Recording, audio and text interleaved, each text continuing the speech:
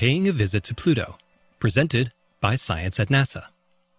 At this very moment, one of the fastest spacecraft ever launched, NASA's New Horizons, is hurtling through the void at nearly 1 million miles per day. Launched in 2006, it has been in flight longer than some missions last, and still has 4 more years of travel to go. New Horizons is headed for the lonely world of Pluto on the outer edge of the solar system.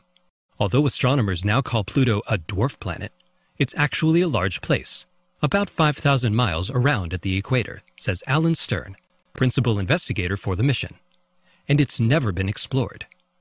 Indeed, no spacecraft has ever visited Pluto or any dwarf planet in the outer solar system.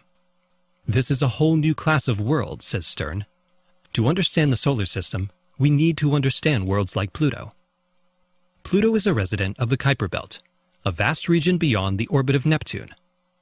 Stern believes the Kuiper belt contains 1,000 dwarf planets or more, a whole zoo of them. Dwarf planets are, in fact, the most numerous class of planets in the solar system, and probably in the whole universe. Pluto is a world of mysteries. For one thing, Stern wonders, what are the molasses-colored patches on Pluto's surface seen by the Hubble Space Telescope?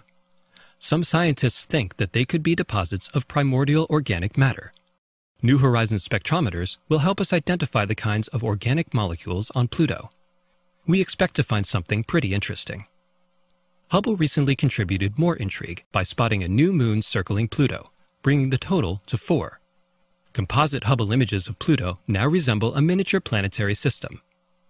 New Horizons will hunt for even more moons as it approaches the dwarf planet. To aid in the investigations, New Horizons is carrying one of the largest and highest resolution interplanetary telescopes ever flown.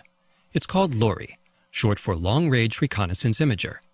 At closest approach to Pluto, LORRI can resolve details almost as well as a spy camera.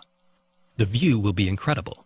If we flew this instrument over Earth at the same altitude as we plan to fly over Pluto, we would see individual buildings and their shapes. What will we see on Pluto? Some researchers predict icy geysers like the ones on Neptune's moon Triton. Some say we could see those surface deposits of organic material. Stern says simply, there could be all kinds of surprises. It's a first exploration of a new kind of planet. New Horizons is scheduled to reach Pluto in 2015.